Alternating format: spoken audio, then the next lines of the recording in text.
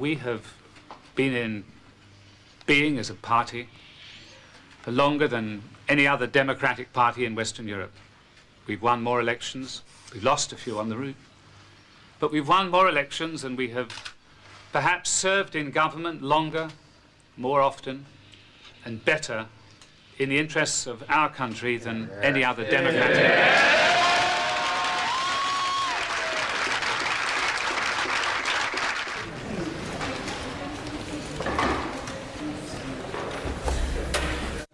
Order.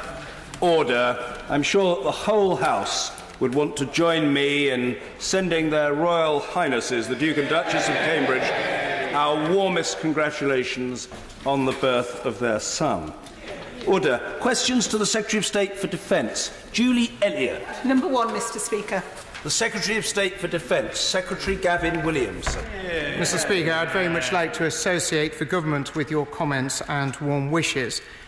I'm sure the whole House would also wish to join with me in offering our sincere condolences to the family and friends of Sergeant Matt Tonroe, who died while on operations on the 29th of March.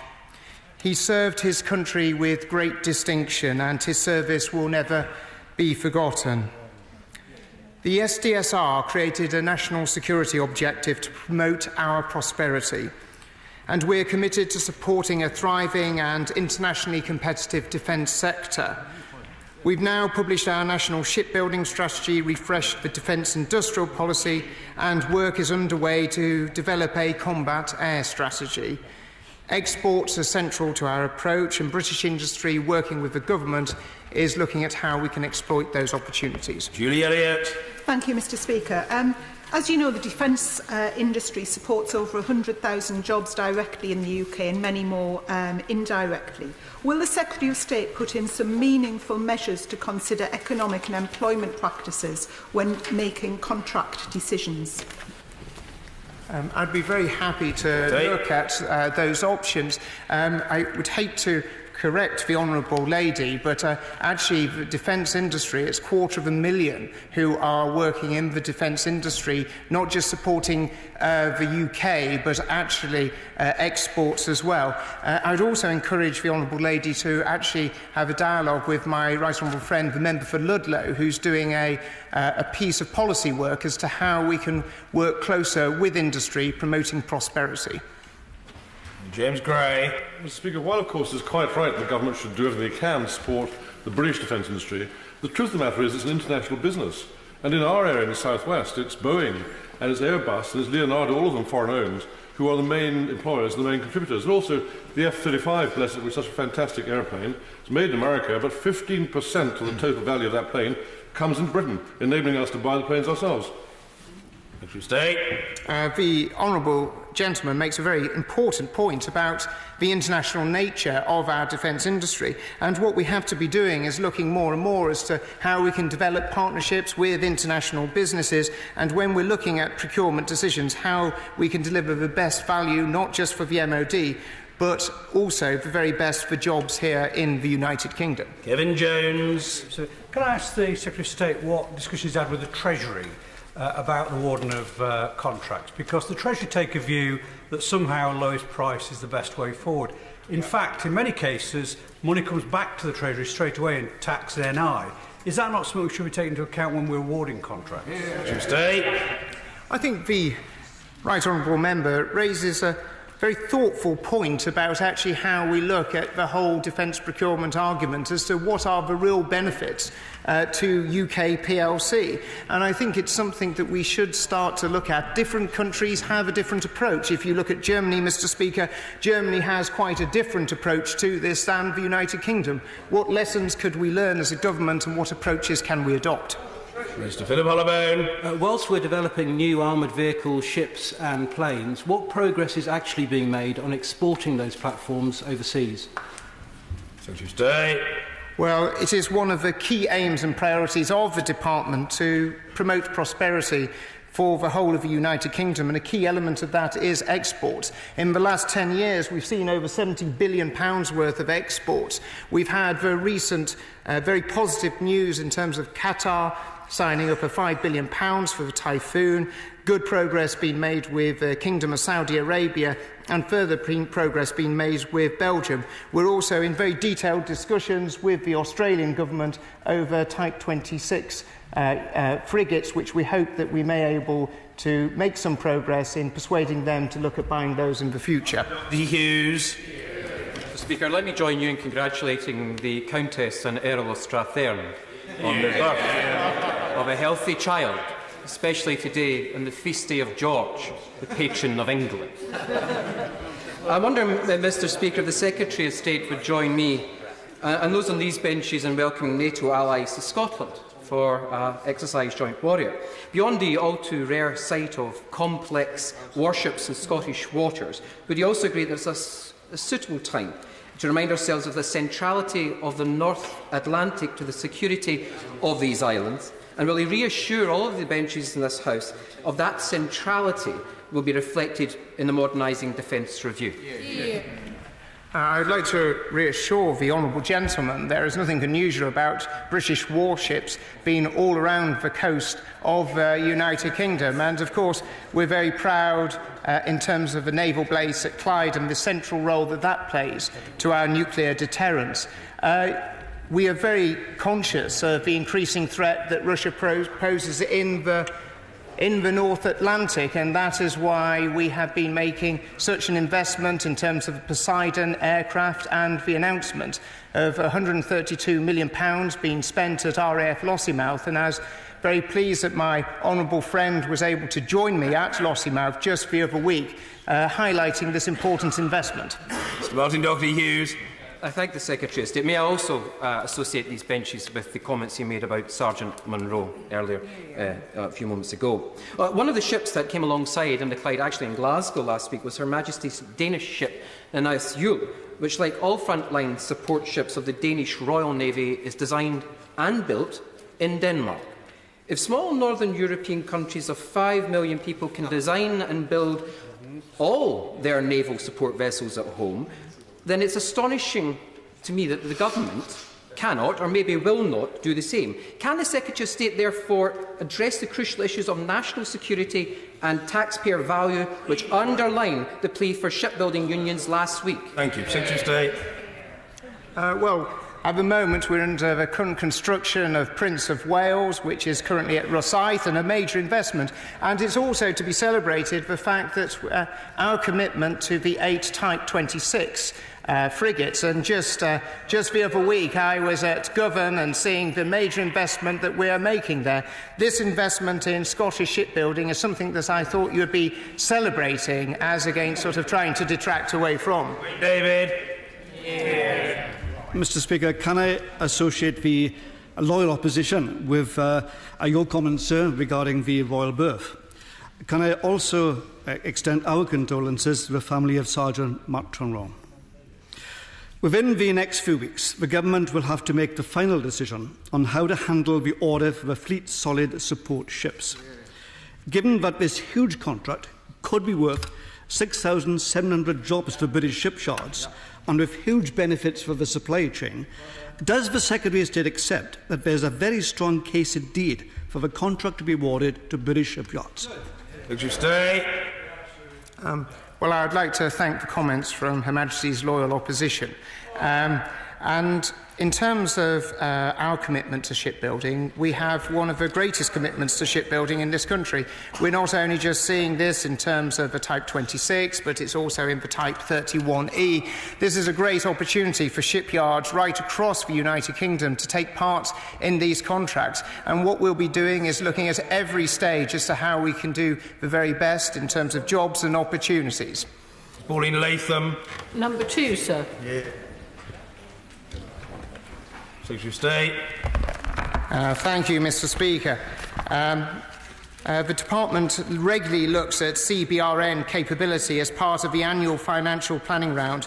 The MOD will consider its overall CBRN capability as part of the Modernising Defence programme. the Secretary of State is seeking to group this question with that from the honourable gentleman member for Horsham. Indeed, and I'd like to group it with number 12. Thank you for the correction, Mr. Okay. Pauline Latham. Thank you, Mr. Speaker, and I thank the Secretary of State for that answer. Could he update the House on the continuing contribution of MOD personnel now that the urgent response to the Russian chemical attack in Salisbury has moved into the recovery and clean-up stage, and confirm that our armed forces have everything they need to continue to keep all our constituents safe from such attacks in the future? Secretary of State. Very much so, and I think it's very pleasing to be able to report of the progress that Detective Sergeant Nick Bailey and Sergei and Yulia Skripal have made since that attack.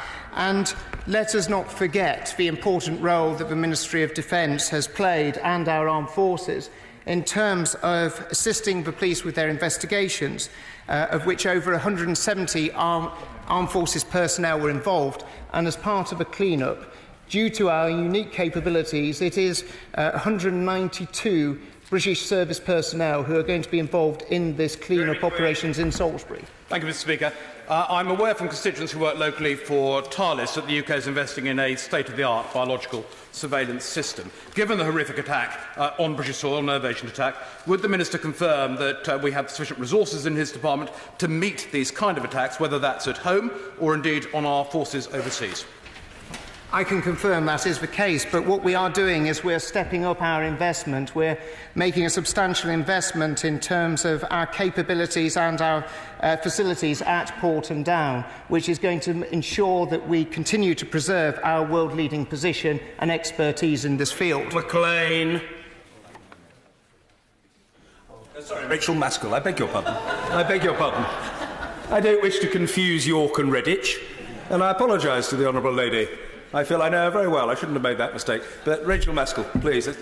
Thank you, Mr. Speaker.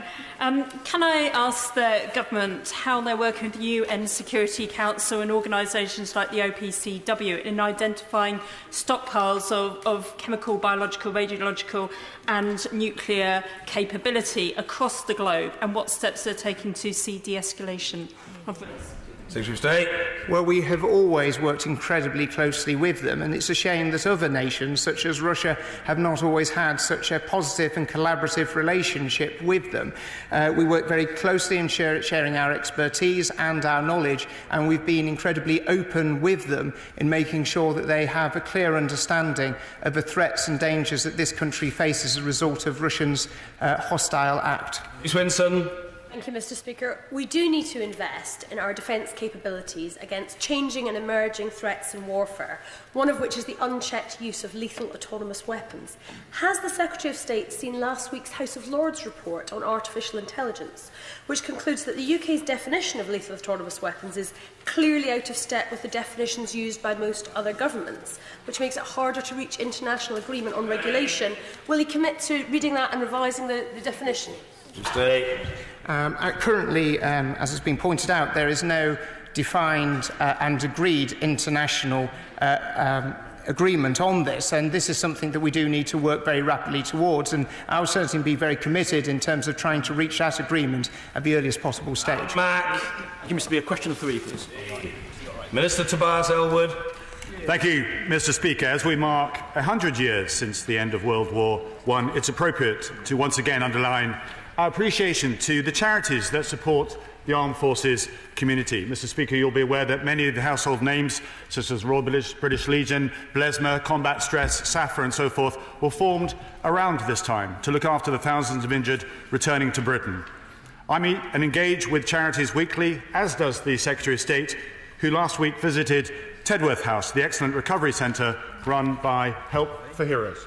Alan Mack. Thank you, Mr. Speaker. The Royal British Legion does play a key role in supporting our veterans, including on Armed Forces Day, where we celebrate their role across the country. Will the Minister join me in congratulating them on their work and also come and visit the Havant branch when his diary allows? How could I refuse such an invitation, Mr. Speaker? I'd be delighted. And could I also underline his support for the Armed Forces Day? It is something that I hope all honourable members will look at to see what they can do in their area to attend this important event. Mr Gavin Robinson.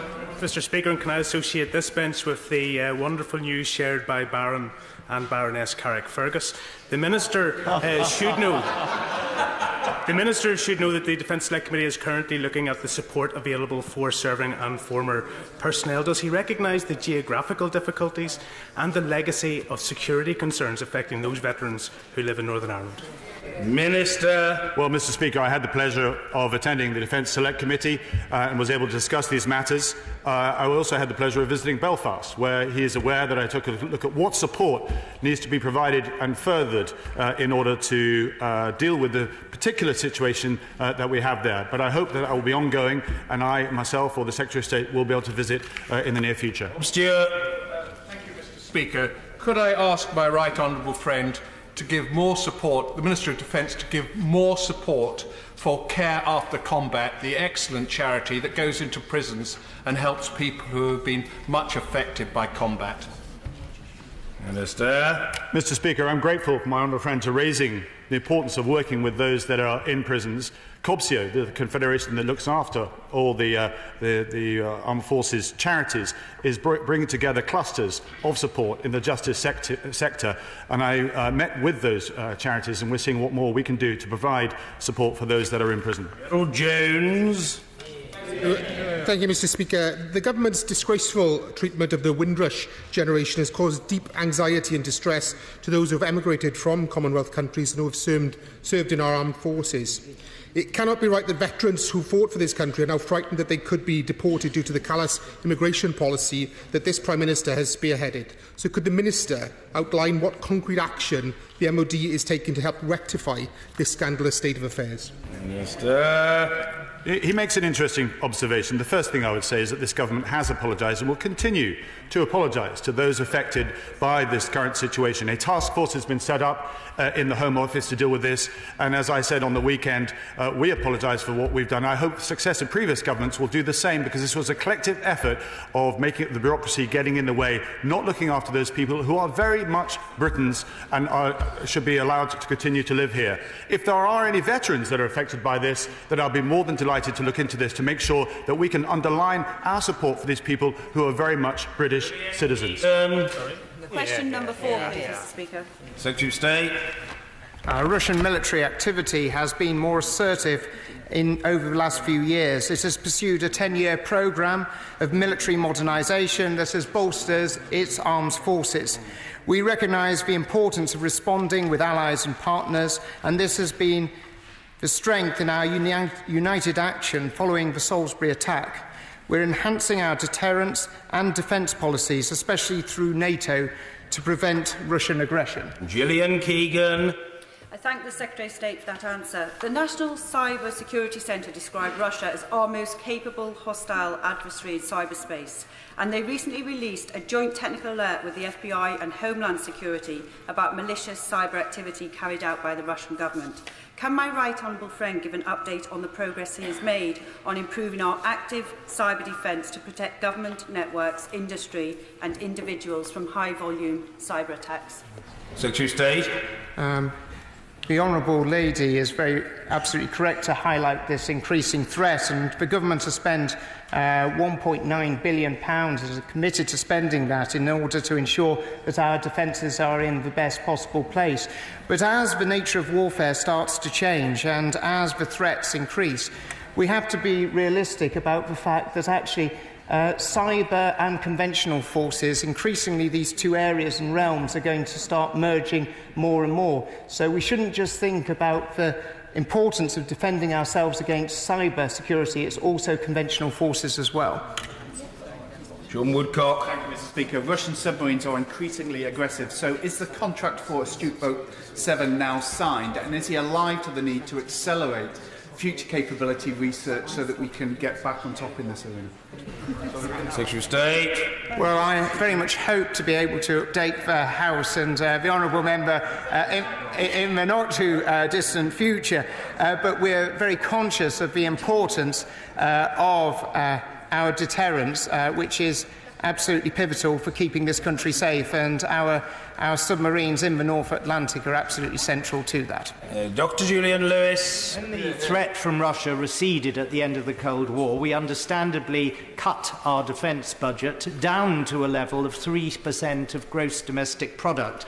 Given events from Salisbury to Syria demonstrating that sadly this threat is now reappearing, should we not be seeking to get back to that sort of level of defence expenditure, and will he lay this pertinent fact in front of the Chancellor of the Exchequer? Secretary of State. Oh, right honourable gentleman does try to tempt me. We have to be realistic about the fact that the threat picture is changing. We've seen it escalate quite considerably since 2010, even from 2015, and we have to make sure that we have the right capabilities to do that. That is why we're doing the Modernising Defence programme, in order to deliver the right type of capabilities for our armed forces to deal with that increasing threat that we face. And we have to be realistic about the challenges. The challenges that are posed by Russia are far greater than the challenges that were presented as an insurgency in terms of Iraq and Afghanistan. And how do we get the right mix of military equipment and capability to deal with that increased threat? State cannot be accused of excluding from his answers any consideration which might in any way at any time to any degree be considered material, for which we are immensely grateful. However, there is a premium upon time because we've got a lot of questions to get through. Nia Griffith. Thank you, Mr. Speaker. Well, given the increased activity of Russian submarines in our waters and our reliance on allies for maritime patrol support, will the Secretary of State now admit that it was a gross mistake back in 2010 to cut our maritime patrol aircraft without a planned replacement, leaving us without that capability for nearly a decade? Mr. Speaker, I suppose it's having spent time in the Whip's office, it's the freedom to get out onto the floor. It's obviously a shock and we get too verbose. I don't accept that it was a mistake, and I'm very proud that we're investing so much in terms of the new Poseidon aircraft to make sure that we have this exciting new capability that's able to support our forces in the North Atlantic. The Secretary of State is uncaged. And there is much to be said for that. He's uncaged. Yeah. Indeed. Nia Griffith. Thank you, Mr. Speaker. Well, I do remain concerned that the government has not learned the lessons of the past when it comes to cutting capabilities, leaving serious gaps in our defences, only to have to replace them further down the line. So will the Secretary of State confirm today that the Modernising Defence programme will not cut our Albion-class amphibious warships before their out-of-service dates of 2033 and 2034? Thank you, Mr. Speaker. There are many very honourable and right honourable members on the opposition benches who care so incredibly passionately about our armed forces and will continuously do all they can do to support our armed forces, and I know that the honourable lady is very much one of those. But when we talk about the risks and threats that are sometimes posed to our armed forces, I sometimes think that we should be worried about the leader of the opposition a little bit more than anything else. We are looking, in terms of the Modernising Defence programme, at all our capabilities, how we ensure that we are able to adapt to the increasing challenges and the increasing threats. But I'm not going to prejudge that programme. We're going to look at the evidence and look at the information that comes from the public and the much wider defence community. Sir Desmond Swain. Number 5. Minister of State Mark Lancaster. With permission, Mr. Speaker, I should like to answer questions 5 and 14 together. I discuss armed forces recruitment regularly with the principal personnel officers of each service and with the Chief of the General Staff. Implementation of the recruitment improvement plan is a priority and I am monitoring it very closely. Sir Desmond Swain. So how will he recruit and retain sufficient engineers? Minister.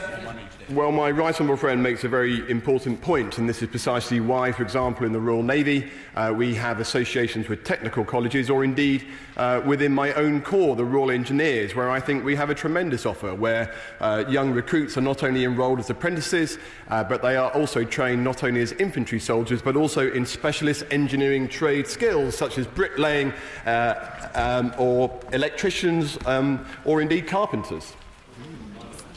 Mary Robinson.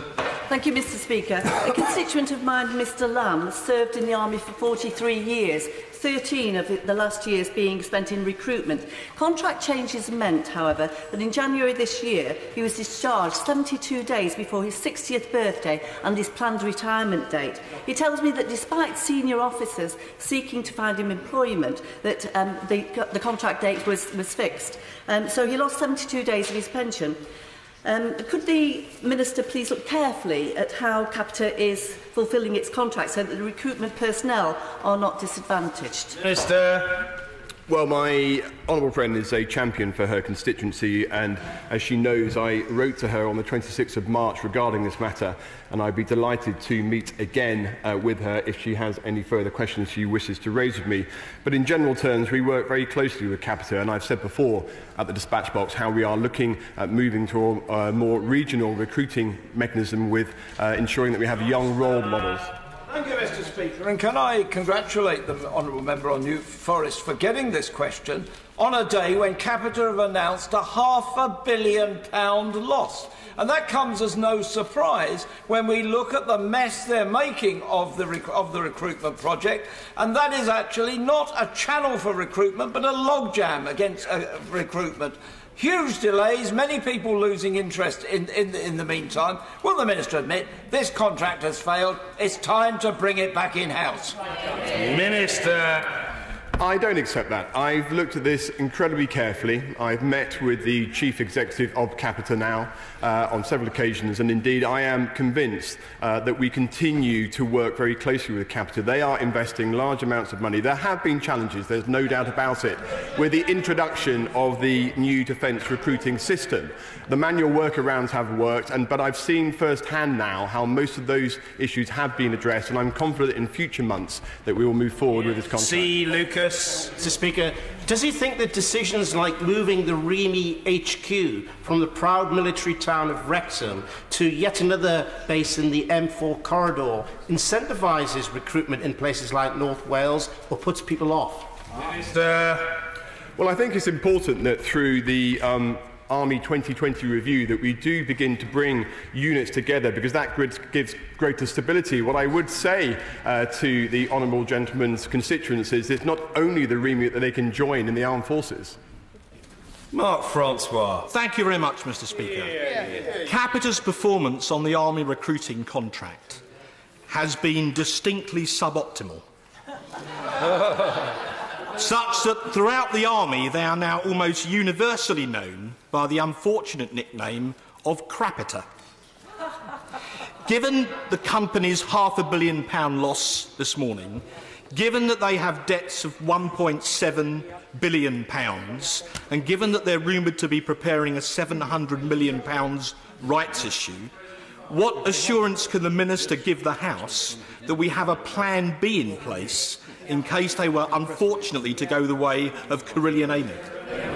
Minister! Well, can I start by thanking my right honourable friend, not least for his report Filling the Ranks, which has made a major contribution in addressing some of the issues that we faced over recruitment, some of which are way beyond the realms of any contract with Capita, but are as a result of the changing dynamics of the British population.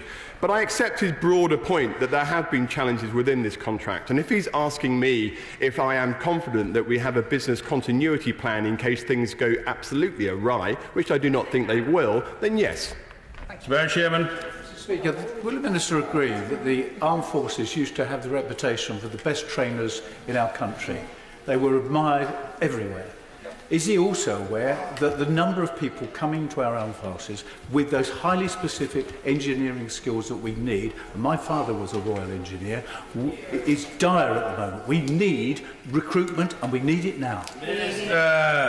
Well, the honourable gentleman builds on my honourable friend for New Forest point earlier, and I think this is the point where we have a number of schemes in place now, partnerships with technical colleges, ensuring that all new recruits are enrolled on apprenticeships. There are few careers where you can start with minimal qualifications and leave as a level 6 apprenticeship. That's degree level in engineering, and I'm very proud that the Armed Forces continue to offer that opportunity for our young people.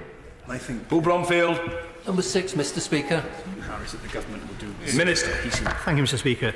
The Secretary of State of Defence visited the Clyde last Thursday to witness the completion of the first Type 26 unit.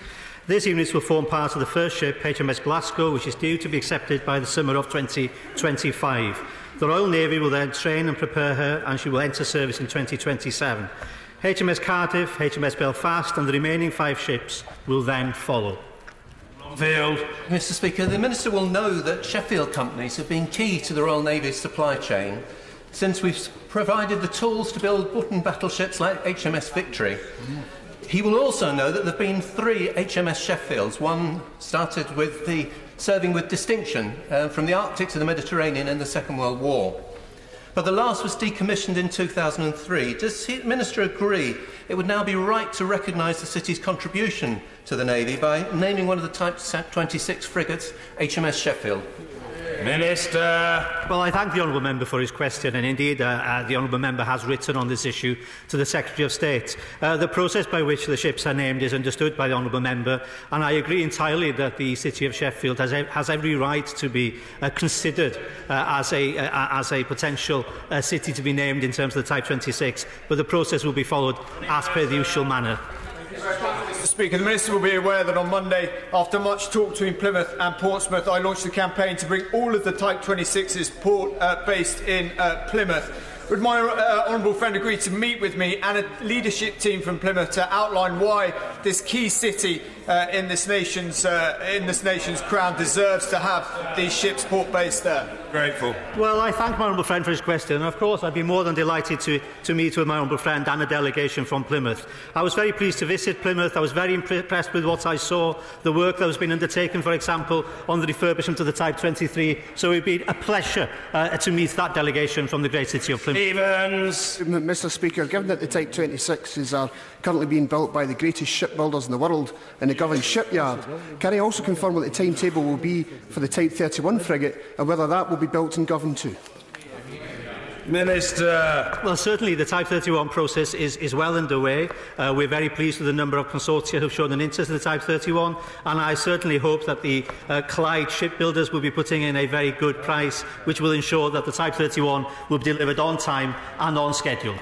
Andrew Percy. Thank you, Mr. Speaker. If we're going to have a HMS Sheffield, we must certainly have a HMS Gould, because we are, after all, a port. But more importantly, with Australia and Canada both likely to make decisions on Type 26 this year, in the coming weeks or months, does my honourable friend agree with me that actually getting those contracts will ensure that we have sea-to-sea-to-sea interoperability, potentially also with New Zealand? Having 4 of the Five Eyes powers on the same platform would be a powerful, powerful message. Minister. Well, I agree entirely with my honourable friend. I think the opportunity for Type 26 in terms of partnership working with Australia, Canada and perhaps New Zealand is a really important opportunity for us. I think the campaign in Australia has been strong, it's been positive, it's been upbeat, and I sincerely hope that it will be successful. Cummins. Question number 7, Mr. Speaker. Minister Elwood. Thank you, Mr. Speaker. As the House will be aware, we are developing new options for service personnel with regards to accommodation. The programme is called the Future Accommodation Model, and we hope to run a pilot of the programme towards the end of the year. I think the Minister was seeking to group this with question number 23. Mr. Speaker, with your permission, could I group this question with number 23? Well done. Thank you. Judith Cummins. Thank you, Mr. Speaker. There are serious problems in the private rented sector surrounding affordability, quality and security of tenure. Does the Minister share my concern that splitting our forces communities by pushing service families into the private rented sector risks reducing their quality of accommodation and life, as well as impacting on retention and recruitment rates? Mr. Speaker, the way the Honourable Lady has phrased her question, allow me, if I may correct. Nobody will be forced to do anything. It's options available to them. We are providing more choice for our armed forces personnel. whether they choose to stay on the base, whether they choose to rent, or indeed whether they want to get on the housing ladder and purchase a property as well. Now, of course, house prices, Mr. Speaker, vary up and down the country.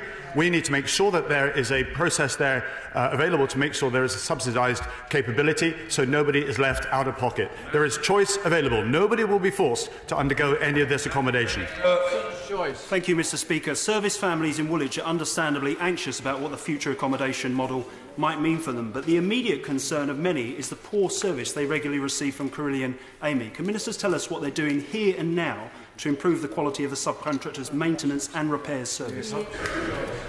Again, Mr. Speaker, his question gives me licence just to clarify the longevity of what is happening at Woolwich. He'll be aware that there is a proposal to close the actual base itself by 2028, and the Royal Anglians will move, as will the Royal Horse Artillery. There is time between now and then, and we need to make sure that we look after our armed forces personnel.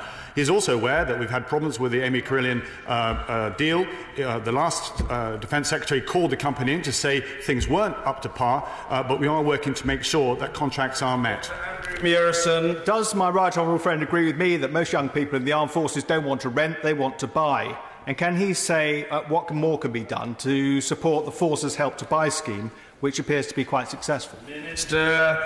He's absolutely right, and the Help to Buy scheme is a very critical part of the programme that we're rolling out. The pilot scheme will begin at the end of the year, and this again is feedback from the Armed Forces Federations to give Armed Forces personnel and their families the choice that they're calling for.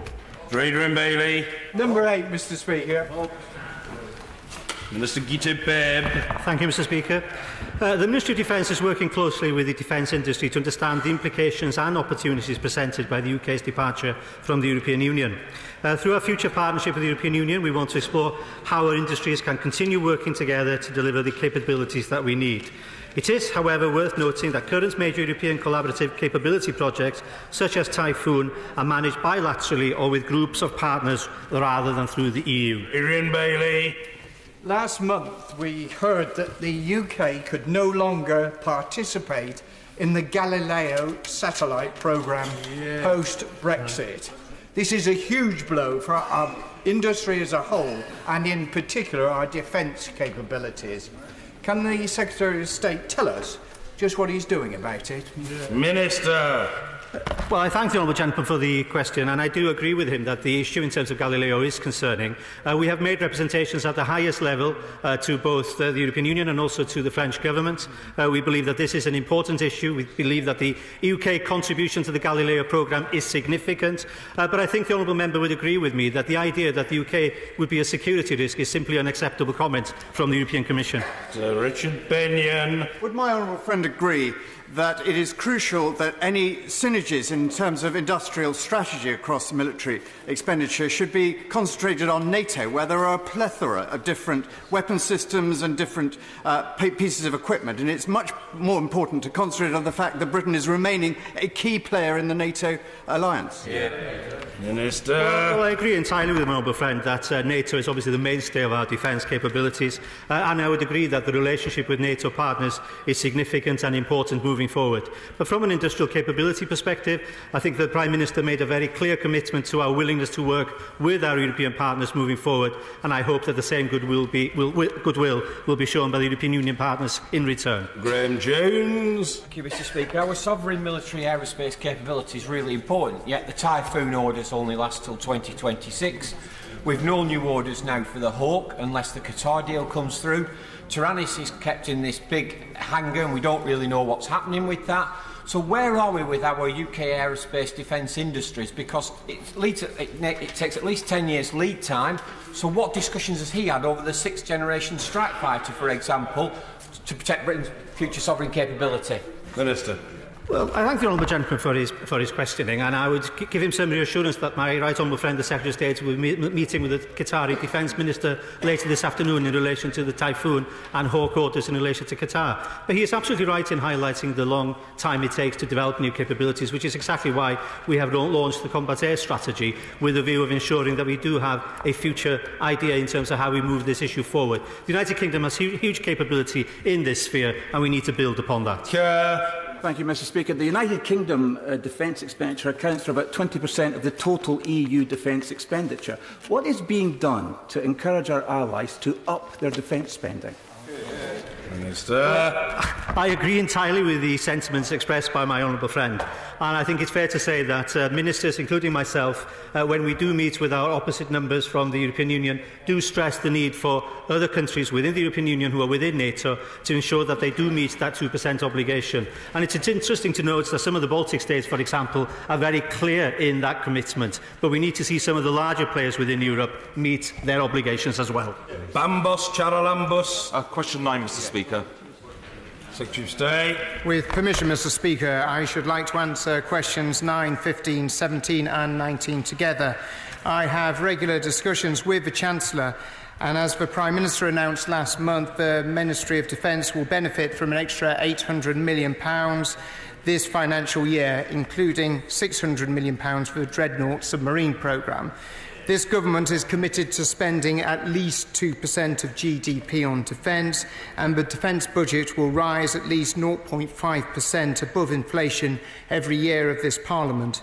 The Modernising Defence programme will ensure our armed forces have the right processes and capabilities to address evolving threats. Ambos Charalambos. The Defence Select Committee said in a recent report, "We seriously doubt the MOD's ability to generate the efficiencies required to deliver the equipment plan." How can we be confident in the government's ability to deliver, even with an enhanced budget, when the MDP is seemingly focused on efficiencies, when the budget's already over-reliant on projected savings? Part of the reason that we're doing the Modernising Defence programme is to look at how we can drive efficiencies out of the system, make sure that we deliver on the commitments that we need to make, and also look at how the changing threat environment, how we respond to that. That is why we took the decision to take defence out of the National Security Capability Review, because we recognised that we needed flexibility in the system in order to deal with the changing threat picture. Mr Marcus Fish. Thank you, Mr Speaker. One way to make sure we have enough money to spend on defence is to take full account of British industry's opportunities and contribution when making procurement decisions. End-to-end helicopter manufacturing in the South West is a strategic asset supporting over 10,000 jobs and 700 million of exports. Will he discuss with me developing a specific defence industrial strategy for helicopters? Secretary of State. The honourable gentleman is a strong advocate of this issue and also defender of jobs in his constituency. We're committed to spending over £3 billion with Leonardo over the next 10 years, but I'd be very happy to meet with him to discuss how we can start developing our strategy going forward. It isn't just in terms of manned rotary, but also unmanned rotary. What are the options, what are the opportunities that we can exploit and make sure our world-leading industry continues to hold that top spot? Leo Doherty. Thank you, Mr Speaker. I'm very grateful for the progress that the Secretary of State is making in securing additional funding for defence. As these discussions continue, can he reassure the House that the needs of our enhanced forward presence in Estonia are taken into consideration and that they receive the firepower and protection they need? I can assure my honourable friend of that, and I recently visited our enhanced forward presence in Estonia, and it's pleasing to be able to announce that we will be adding to that presence with more Wildcats being stationed in Estonia in order to support the operations that are there, and an additional 70 personnel also joining. Eleanor Smith. Thank you, Mr Speaker. The National Audit Office found that the MOD had not included £9.6 billion of forecast costs in the 2017 equipment plan. Including the cost of buying the Type 31E frigates, does the Secretary of State think that this kind of mismanagement is likely to help his discussion with the Chancellor about additional funding? Our armed forces are looking very closely at everything that we've committed towards investing in, and with that changing threat environment, we're looking at how we can do things more efficiently. How can we make our money go further? But what do we need going forward to deal with those increasing threats? I'm very confident that we can put a strong argument to the whole of government of the importance that defence is to our nation's security. Parkland. Thank you, Mr Speaker. Number 10. Minister Elwood. Mr. Speaker, the Armed Force aims to attract talent from the widest possible base from across the UK. The skills, education, training and experience, as well as enhanced reverence for our country, enables recruits from a variety of backgrounds to progress as far as their aptitude will take them, regardless of their socio-economic background, their educational status or their ethnicity. Stephen McPartland. Thank you, Mr. Speaker. We know in many of our cities at the moment some young people feel trapped, that their only life choice is which gang to join. Can my right honourable friend explain what the armed forces are going to do to help reach into those communities and help those young people transform their life chances? Yeah. Mr. Speaker, my honourable friend raises a very important issue. I recall as a platoon commander, I got to know my soldiers very well indeed, and they came from a variety of backgrounds, and some from very tough backgrounds indeed, and were forever grateful of the sense of purpose, the second chance, if you like, a new direction that the armed force provides. So I think it's correct to say that whether you're born with a silver spoon in your mouth, or indeed had a penchant for pinching them, you'll be treated with the same set irreverence, if you like, discourteous irreverence by the Sergeant Major when you arrive on the parade square, who will knock you into something that both the armed force and indeed the nation can be proud of. Yes. Jamie Stone. Mr. Speaker, when a young person leaves the school, perhaps in a deprived area, and joins the armed forces and makes a success of that career, what encouragement is being given to this same young person to go back to that school and say, look, I was in this school, I know where you smoke the fags behind the bike sheds, you too can make a success of a career like mine? Minister. Again, I'm pleased that the honourable gentleman raises that issue. We're looking at ways that we can actually encourage and reward those who go back to their peer groups and to say, I have benefited from the armed forces. And let's not forget that those who do sign up to wear the uniform are not only a benefit of service to the armed force themselves, but they take away transitional skills of leadership, determination, grit, tenacity and teamwork that can then make that transfer into society as a whole. Everybody benefits from a life in the armed force.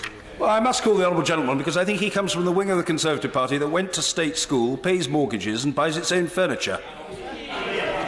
Mr. Simon Hoare. Mr. Speaker, you're right. We were definitely an EPNS family, I have to say.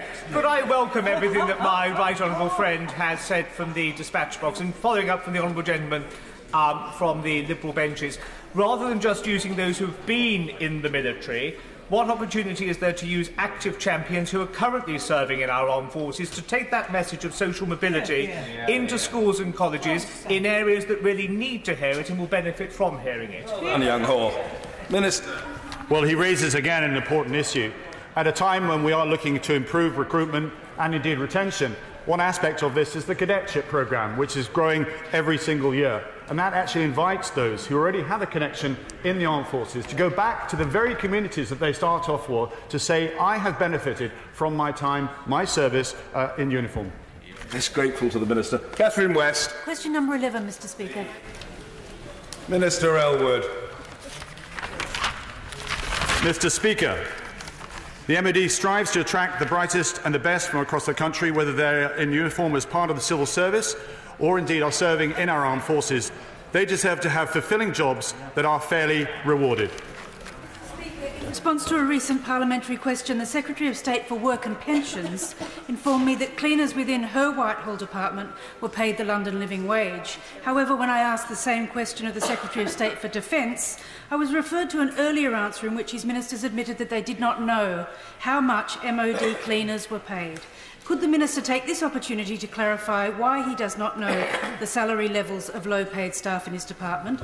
And will he promise not just to find out, but pledge to ensure all cleaners of his Whitehall department are paid the London living wage?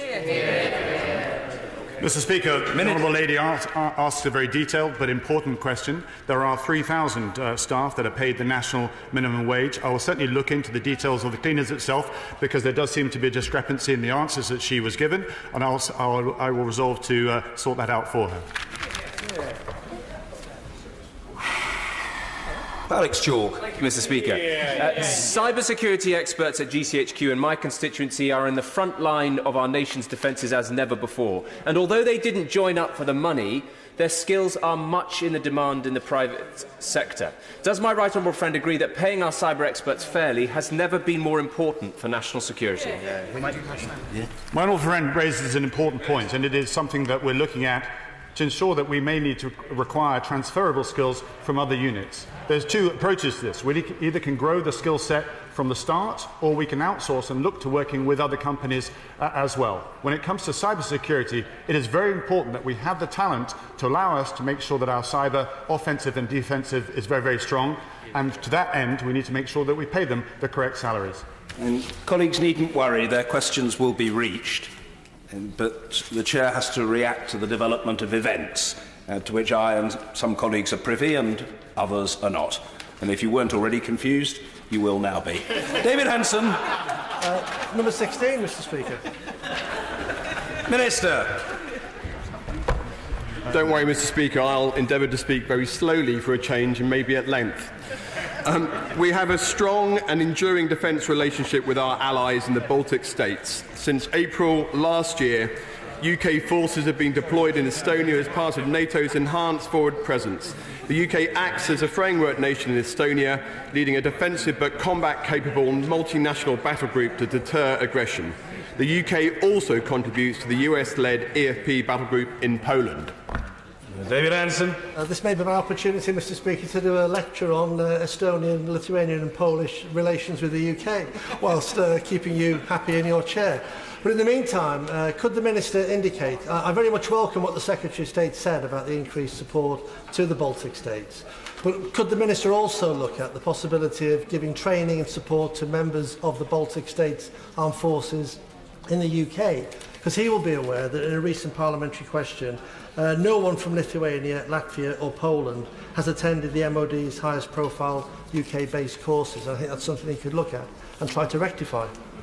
Minister. I'd be delighted to look at it. Indeed, the House, I'm sure, would be delighted to know that last week, when I was travelling in East Africa, the one request I got from just about every nation was to have further training course places on UK training courses. So, for example, our Royal College of Defence Studies, our Advanced Command and Staff course, our Higher Command and Staff course, or even at Sandhurst, the places on these courses are incredibly valued by overseas nations. Unfortunately, demand exceeds supply, but I'll look very carefully at what more we can do to support our Baltic colleagues. Liz Twist. Question 18. Minister. With permission, Mr. Speaker, I should like to answer questions 18 and 24 together. We are committed to maintaining the overall size of the armed forces. The services are meeting all their current commitments, keeping the country and its interests safe. Liz Twist.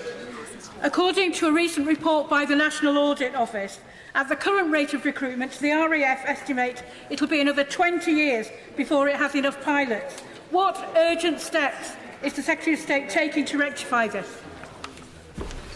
Well, I don't recognise those figures, actually. I mean, certainly we've just done a review of the pilot training scheme, which will shorten and simplify that process, which hasn't changed much, actually, in the last 30 years. One of the challenges we face, actually, is because of the success in some of our selling of aircraft overseas, that some of our pilot training system is occupied by overseas pilots. So we need to look very carefully at how we find that balance to ensure that with the limited capacity we do have, we can continue to train all the pilots we need. Jill Furness. Thank you, Mr. Speaker. A recent National Audit Office report found a 26% shortfall in staffing of intelligence analysis in the armed forces. These specialists are crucial to our UK national security and our fight against cybercrime. Mr. Speaker, given the threats of information warfare from a variety of disparate groups, from terrorist organisations to states like Russia, does the Minister agree with me that you can't keep our country safe on the cheap? Minister. Well, we're certainly not keeping our country safe on the cheap, which is why we're committed to spending more than 2% of GDP, and our defence budget will continue to rise from the $36 billion this year. Where I do agree with her is where we need to find innovative solutions when it comes to recruiting our cyber specialists, and that is precisely why we are now doing just that in the reserve space, and we have changed the rules about who can join and their backgrounds, and it's proving to be a tremendous success. John Mann. Number 20, sir. Minister. Last year, the department deployed the British Army to Malawi for 4 months to run counter-poaching training in support of the Foreign Secretary's aim to combat the illegal wildlife trade, a role that plays to the strengths of our young commanders and soldiers who are expert in fieldcraft tactics and intelligence fusion. It is a testament to the quality of their training of the Rangers that arrests in Lwande, Malawi, have increased by some 50%. John Mann. Mr. Speaker, with our ivory trade ban and with our summit this autumn, what an opportunity to assist this work in Africa, but also to give some of our armed forces real-time experience in training, but also potentially in the use of drones. Could we not expand this training opportunity alongside the summit this autumn? Well, I'm delighted to report that after the success of this pilot project, which has been funded for 3 years, we will indeed be doing exactly that, and we'll be expanding this programme to 2 more wildlife parks in Malawi. And this sits exactly within the priority of Her Majesty's Government Africa strategy, which runs across all 3 departments. Yes, Mr. Jeremy Lefroy. Thank you very much. Could I ask the Minister if he's also had discussions with the government of the United Republic of Tanzania, where there have been huge losses of elephants over the last 20 years, particularly in the Selous Game Reserve? I wonder if he hasn't had those, perhaps it would be something that could be offered to the United Republic of Tanzania. Indeed, poaching is responsible for the deaths of approximately 20,000 elephants every year, which is why I'm delighted that we seem to have made such a positive impact in this pilot project over the last year. And as I've already mentioned, as part of the government's Africa strategy, we will be looking to expand it. Ready. Speaker, question 25. Secretary of State. Oh, Mr. Speaker, I must confess I didn't really expect to get to this question. You're not the only one. Official development assistance or aid exists to support the welfare or economic development of recipient countries. As such, military activity can only be reported as aid in certain very limited circumstances as defined by the OECD. Nevertheless, the Ministry of Defence budget assumes £5 million per year, or 0.01% of a budget, for activity that may be counted as aid. Patrick Grady. Thank you, Mr. Speaker, for getting through the order paper. Can the Secretary of State confirm then that the recent military action in Syria, none of the money that was spent financing that will be in any way counted towards the aid budget? I can confirm that's the case.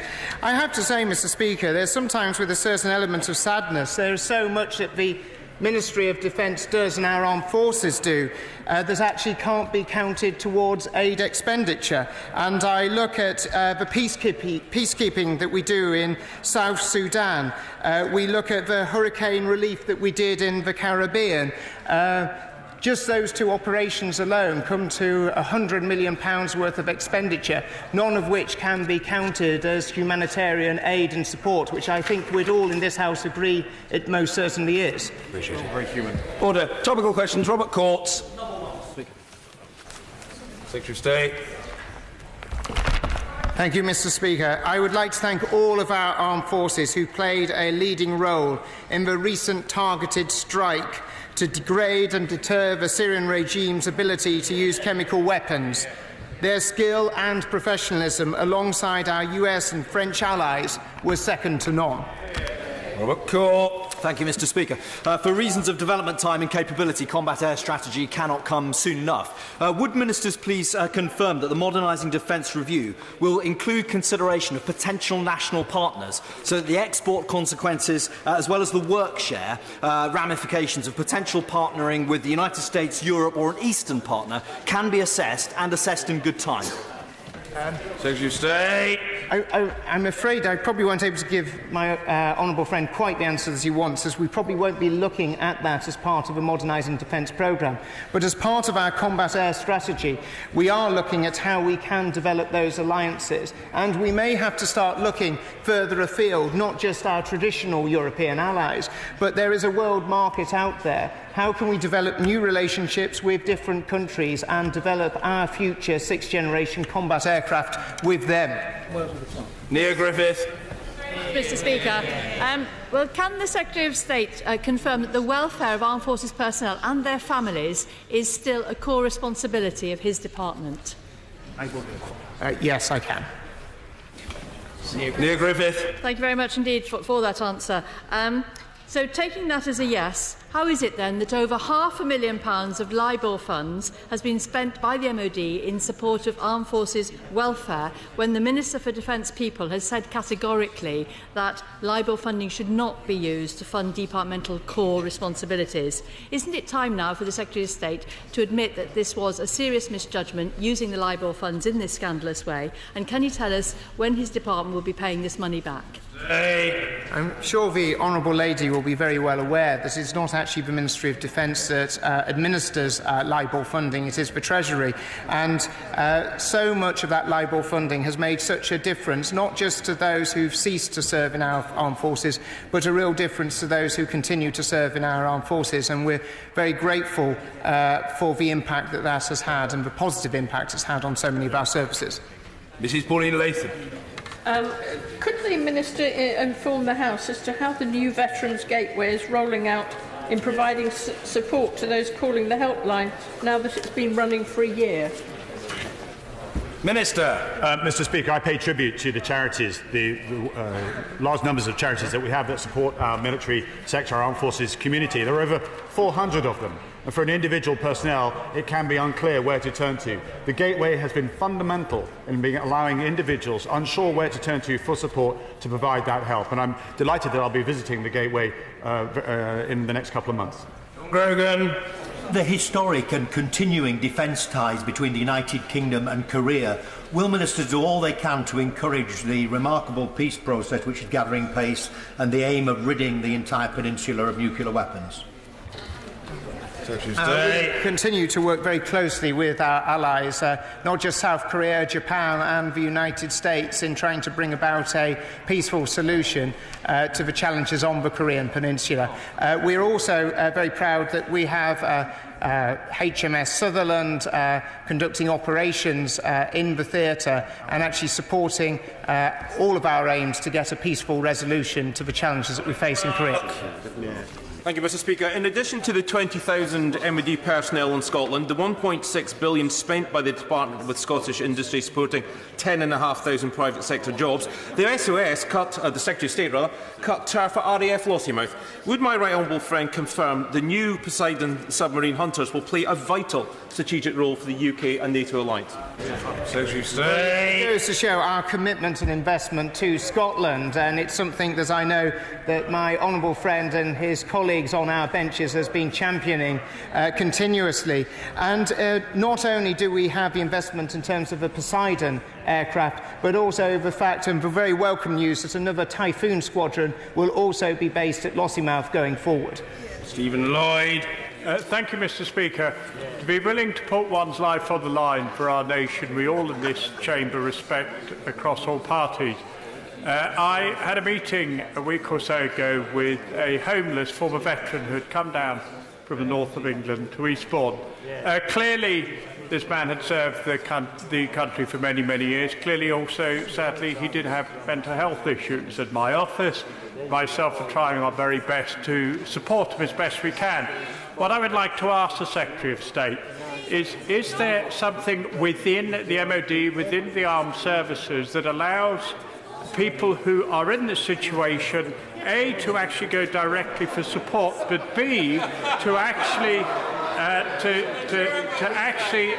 is it tracked in any way that the MOD would know these individuals and their issues? I must say to the honourable gentleman, in all courtesy and friendliness, that I was about to offer him an adjournment debate on the matter until I realised that he'd just conducted it.